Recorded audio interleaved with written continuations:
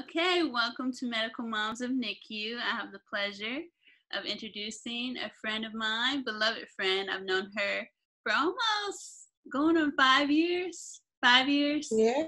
Takesha Ford. She is a registered nurse and she has almost a decade, well, going on 11 years of medical experience, and she currently works at the skilled unit in Louisiana. But I have her on here because she has seen it all, and I'm going to allow her to introduce herself even more about her medical experience in the NICU unit, as well as personal experience that she's had with her son, Yahmaine, who is now in college. And she has another child that's in high school, so she's almost an empty nester. So congratulations. That's young Yahmaine. And so she's showing her son. And I think you can see it. But thank you so much, sis, for joining us on this Zoom interview. Welcome. And you can go ahead and introduce yourself in more detail if you like. Okay. Well, like she said, I'm Takesha Ford. I love nursing. I have worked for us in the NICU unit. It kind of tugs at your heart from the things that you see. I couldn't continue to stay there, especially when my kids were smaller at that point in time, because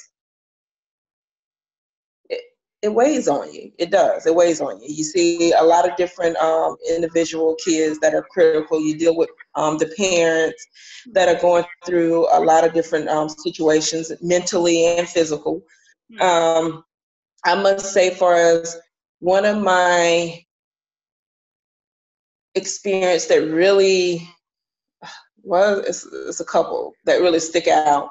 One is, learning how to take care of a baby when they're born so early that the skin is transparent, and your fingertips, when you touch them, feels like sandpaper, so you can rip the skin off.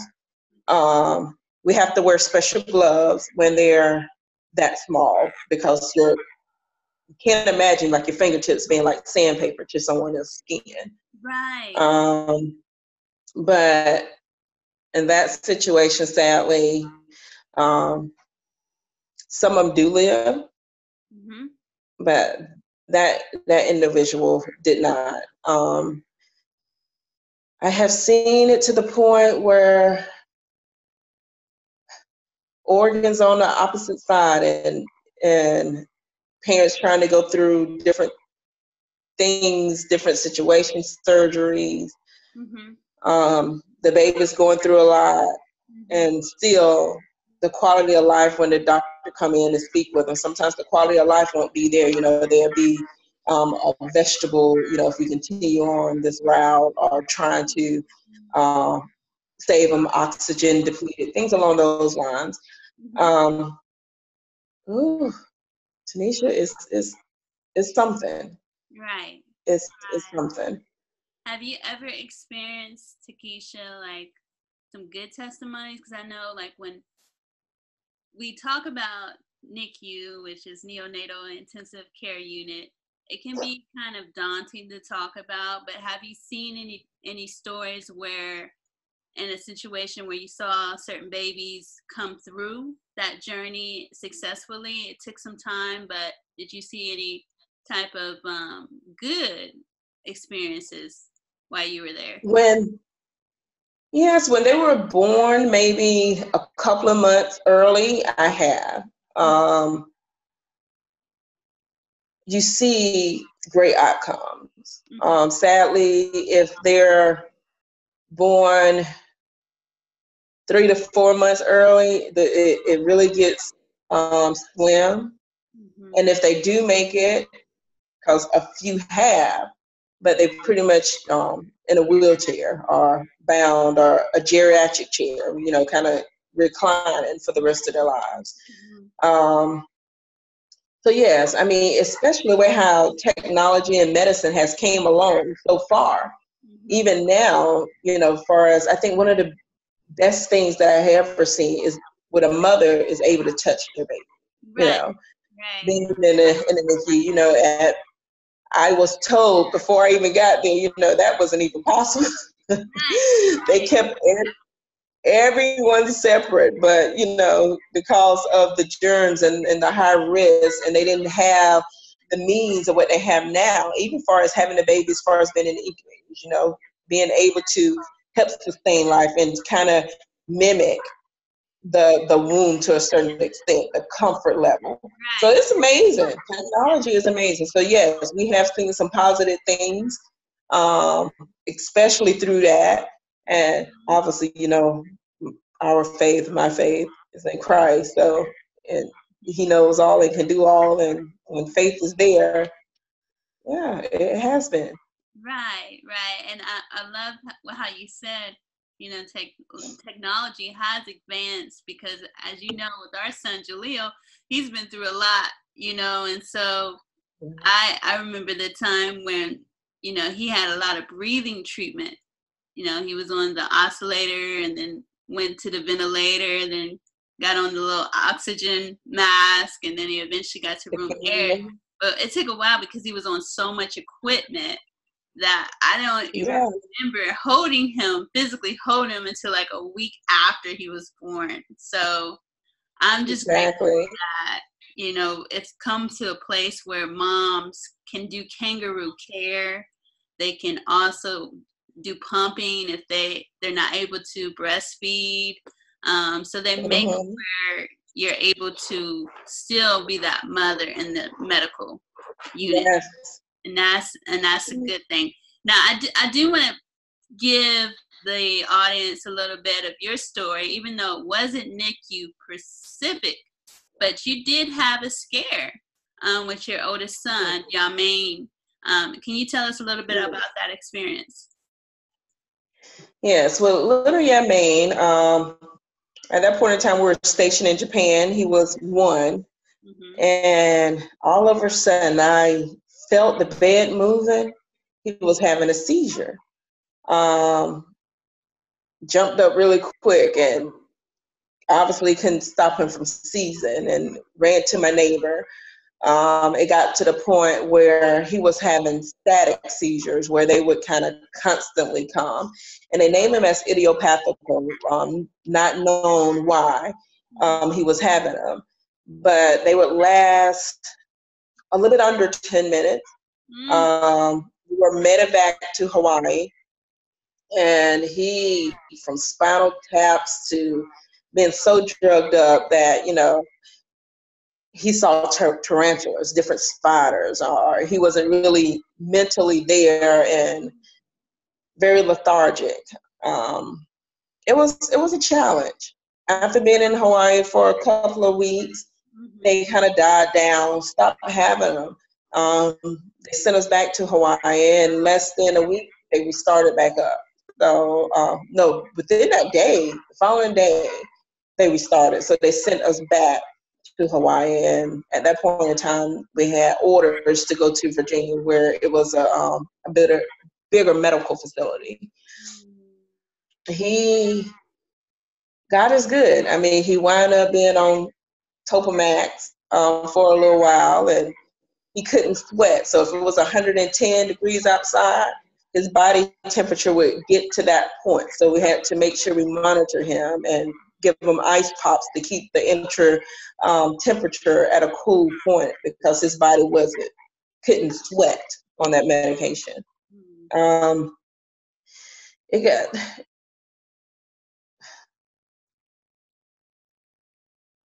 All that took probably a total of 5 months or so.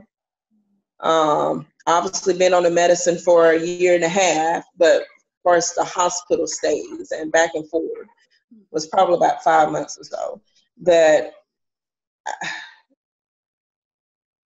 you realize even in those situations that there are blessings. Being able to interact and speak with other parents that are going through things that might not be on your level, could be even, you know, intense, a little bit more, but yet still the things that you get from them parents, and that you are able to give to each other the comfort and being able to pray and realize that, you know what, this is where I'm at right now, and trying to take the blessing out of the situation, you know? Right. So your thoughts, But like, now, I know you went through a roller coaster ride of emotions, obviously.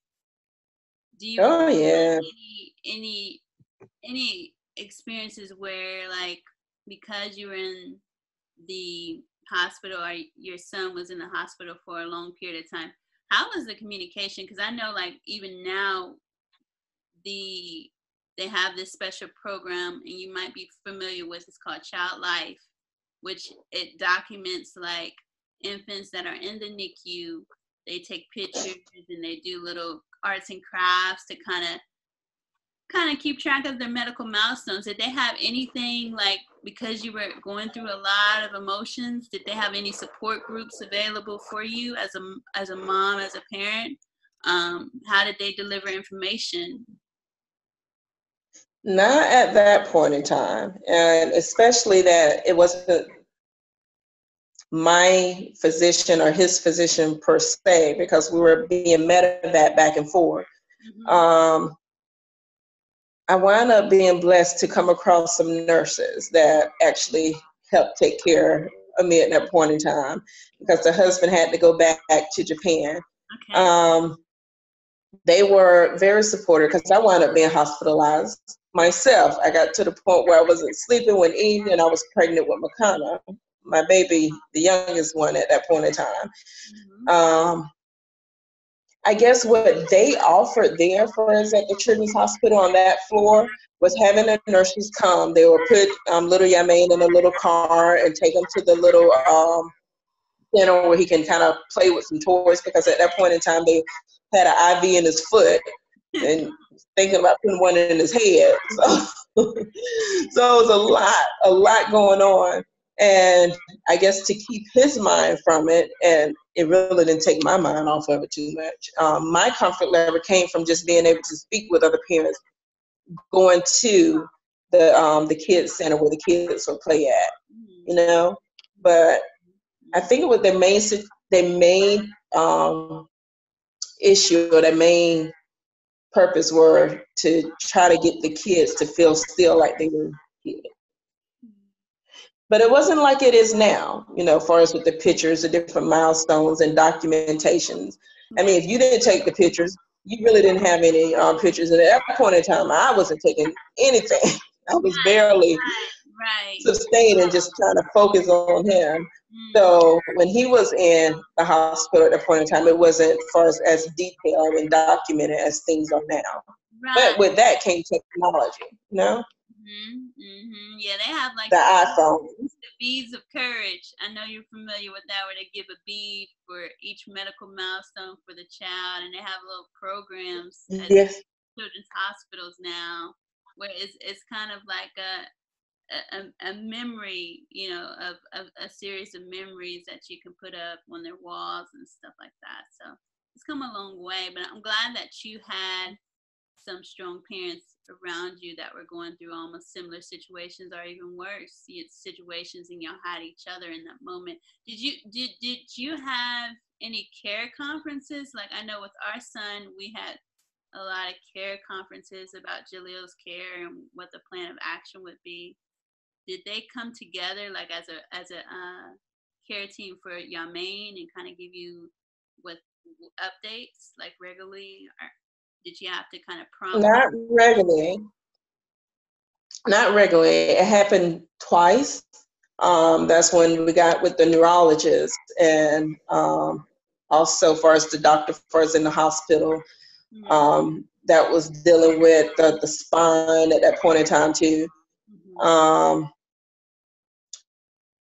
No, not as detailed, because their thing was they were trying to figure it out, and they kept saying, you know, it's idiopathical. You know, maybe he'll grow out of it if he doesn't stop having them by the age.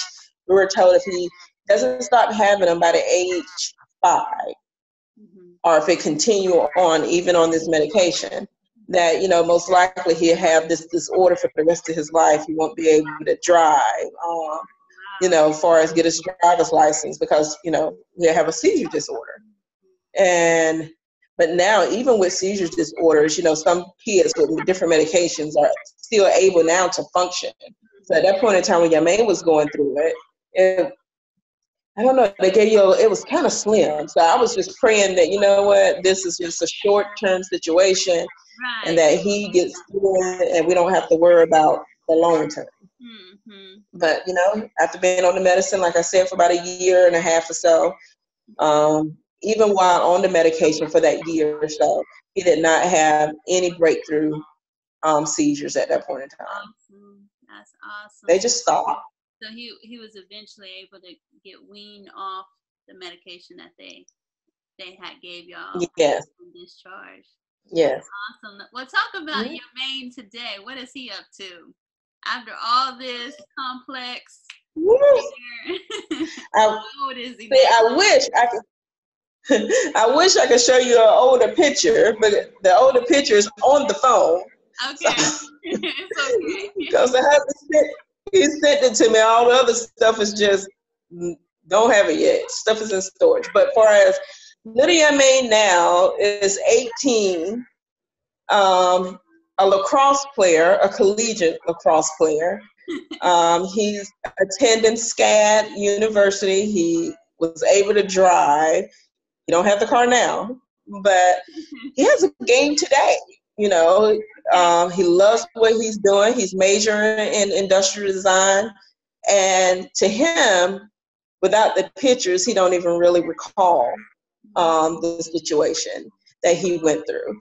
But it's a blessing to be able to sit with him, and he knows that he has a purpose. You're here for a reason. We're all here for a reason, but you have a story to tell. You know that God is amazing, and you are where you at because of him. So I tell him to use his gifts that he was given. Use your gifts. There you go. Well, I am so glad and proud of Yahmaine, and I'm thankful for you. And thank you for sharing your story, your medical experience with this. I appreciate your time, and I'm looking forward to hearing more good things from you soon, Takesha Ford. Thank you for your time.